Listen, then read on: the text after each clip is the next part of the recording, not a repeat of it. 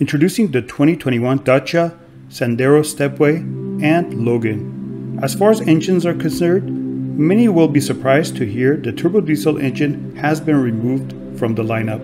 By dropping the tried and tested 1.5 liter DCI unit, it means the new Dacia models will be exclusively available with 3-cylinder engines. The entry-level one will be a naturally aspirated 1.0 liter with a mighty 65 horsepower and a 5-speed manual, but only for the regular Sandero and Logan. The rugged Sandero Stepway won't be sold with the basic powertrain. Next up is a turbocharged 0.9 liter with 90 horsepower on tap and a choice between a 6-speed manual and a continuously variable transmission. Then there's the more powerful TCE with 100 horsepower and a 6-speed manual transmission. Interestingly, the beefier of the three is actually a bi-fuel engine, as it can run on LPG. The 50-liter liquid petroleum gas tank is located where you'd normally find the spare wheel.